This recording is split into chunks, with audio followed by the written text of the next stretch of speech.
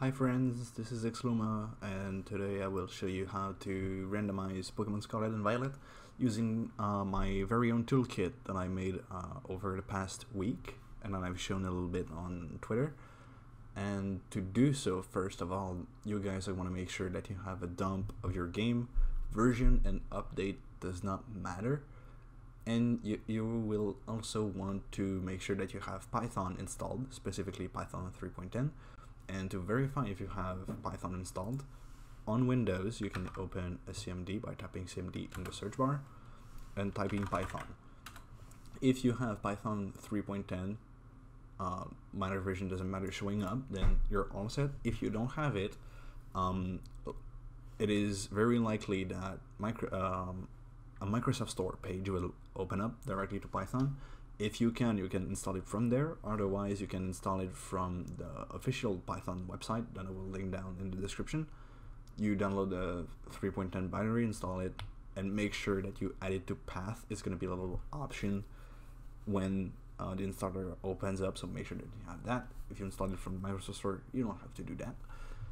So once you have a dump of your game and Python installed, then you head over to the description to the very first link, and it's going to bring you to this GitHub page, which contains all the code for my randomizer. You will head to the release page, go down to the asset tab, and you will see Scarlet Violet randomizer 1.0.zip. Download that and put it somewhere. I'll just leave it on the desktop for now. Good. You will open the folder and it will be a couple of things, but the only thing that you will really care about is the config.json. You can open this in any text editor that you use. Like, I'm gonna open it in Notepad just for just to show that you can use it with literally anything. There we go.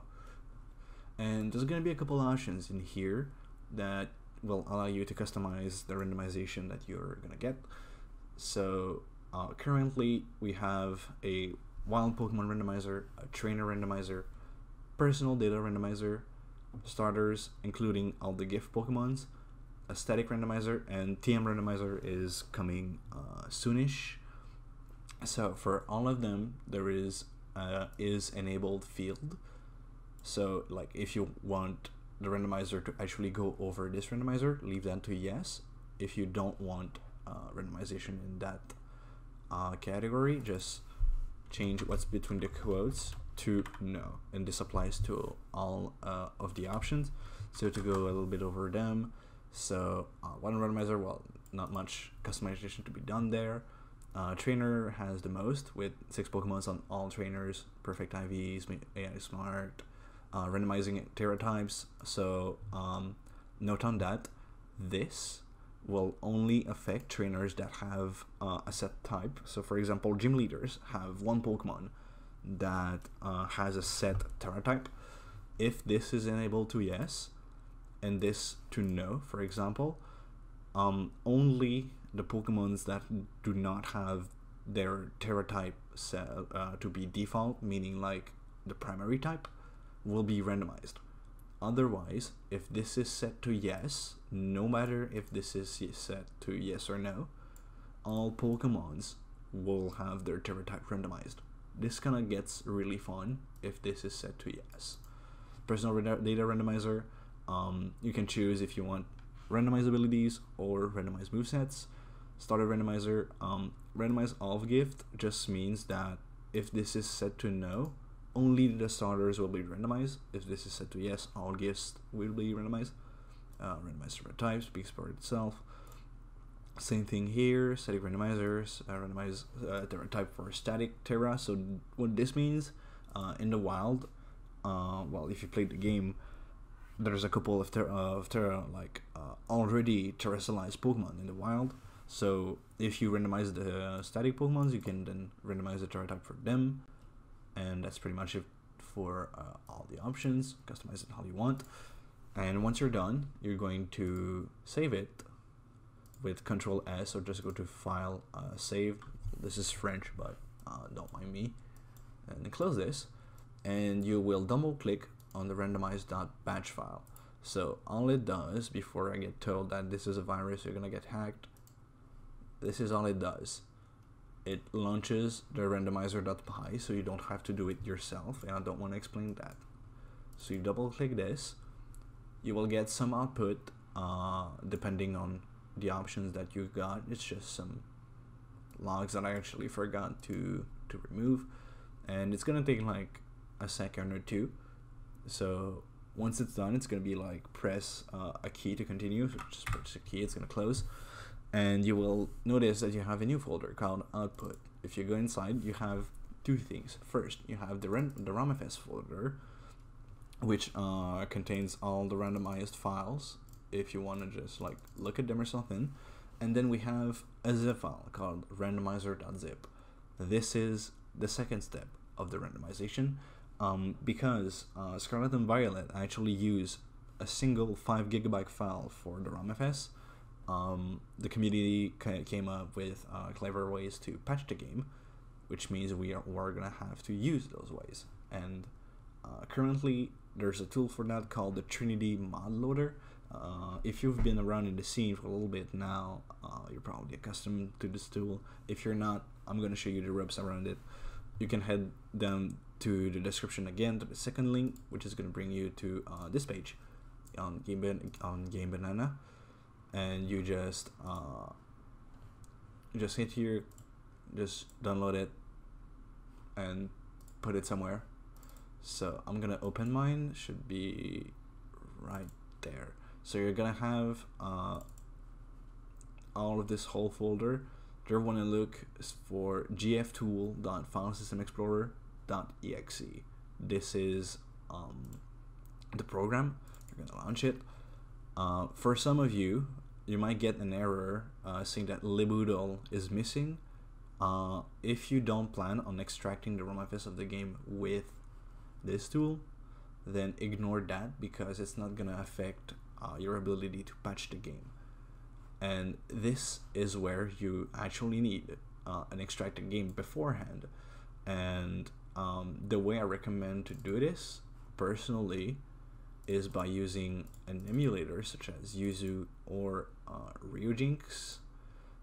And specifically in Ryujinx, you can right-click the game in your view if you have it open, extract data ROMFS, and select any folder that would contain the extracted ROMFS. I think Yuzu has a similar option, but it's gonna output it in like its own data folder. So just do that to extract the ROMFS, and then you're gonna have a full on ROMFS. So you're gonna have 4 folders, and if you want to make sure that it works, you just go look into ARC. If you have 2 files with like a really big one, then it worked all right. So with that said, with Trinity, you're gonna find that extracted ROMFS that you just did. So for me, it was in ROM hacking game Scarlet. There we go. And then once it detects the ROMFS, just wait a little bit, and you get a new folder. You're gonna get a green bar at the bottom that just says loading. You don't need to care about this for now. What we're gonna do now, you're gonna click on add mod, and then you're gonna head out to the randomizer folder, which is somewhere right there. Go to output and double click on the randomizer.zip file. It's gonna appear over here, and all you have to do now is take it, wait for this to finish loading if it's taking a little bit of time. And I'll just take this time to say this, that you can add as many mods as you want in there. If you head to Game Banana, they have like, there's some fantastic texture mods that you could add on top to improve your gameplay. And once you have all of them added, all of them ticked, make sure that they are ticked, go to File, Set Output Folder, and I guess I'm just gonna set it directly to a new folder called modpack. Select that and click Apply Mods. You hit a little bit of this is done, and it's gonna open a new context window. and you'll see that in my modpack folder I have a new ROMFS folder with an arc and all of my patched randomizer files. And what you do with this ROMFS, you drop this ROMFS either on your modded switch SD card where mods are supposed to go. So I think on Atmosphere is supposed to be like Atmosphere contents the title and live video of the game, and you would drop the ROMFS right there. On an emulator, for example, such as Jinx, you just right click the game, open mods. Can ignore all that. Just gonna delete. Whoops. I'm just gonna. Yeah, I'm gonna delete that, and then you just drag it over there, and then you can launch the game. And if you did this all right, once you're gonna pop into the game, you're gonna have a randomized Pokemon, and we're gonna check that in just a second over here. Alright, we're now in the game, and let's just run around a little bit, see if we have some randomized Pokemon head up this road. And technically, we should see Pokemon starting to spawn. There we go. So we have Articuno, we have this guy, I don't remember the name. Roaring Moon over there, my god, Kyogre. And just Bisharp just running up the water, and as you can see, Pokemons are probably randomized. I don't think I can catch any of this, but like maybe I can find it. Let's see. So if we fight that Bronzong, Bronzor, my bad.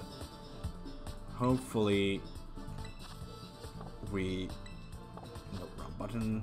Let's try this. Hopefully if he attacks us, we can see if he has some custom moves.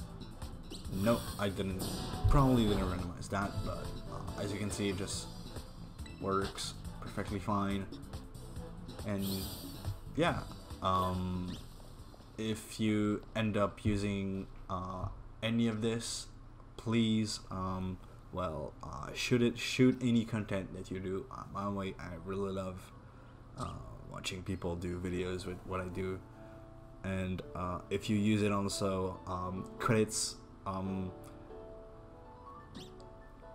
how do I say this, not mandatory, but always appreciated, I guess. Link to my Twitter always does the trick if you want to credit me. Otherwise, I don't really care. I do this for fun.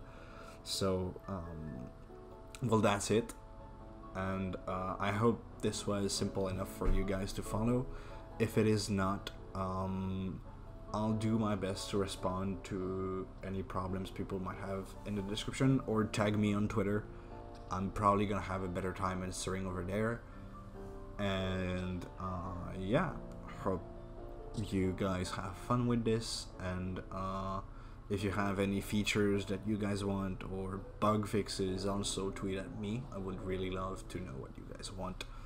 And yeah, thank you for watching, have fun, and I'll see you guys another time.